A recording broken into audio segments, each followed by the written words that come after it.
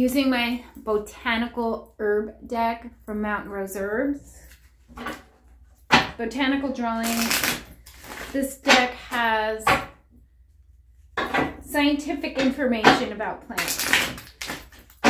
So let's see, what's our herb for the day? I'm gonna spread them out and pick randomly.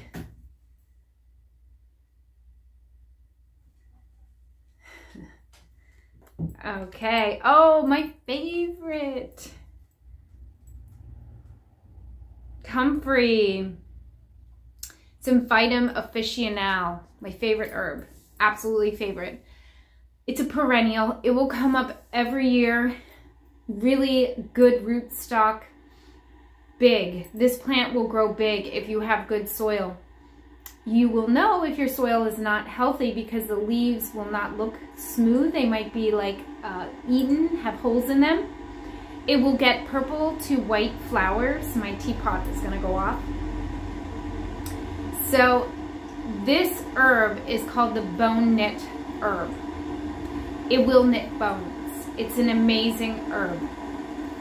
The FDA made it not legal to put into internal formulas, but this has been used for thousands of years that way, and also a valuable food stock or fodder, herbal medicine for animals. So a lot of Amish farms, Mennonite farms in the area where I live grow comfrey, and they use it for their animals. So at this point in time, we can use comfrey topically, and there's many ways to use comfrey topically.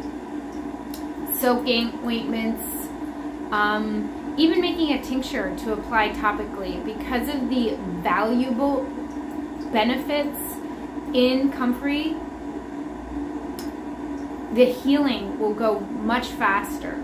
It has like a speed healing chemical, and I forgot what it's called at the moment, but this herb heals faster than anything I've ever seen topically. So bone, Dr. Christopher said bone, cartilage, skin, muscle, perfect for comfrey.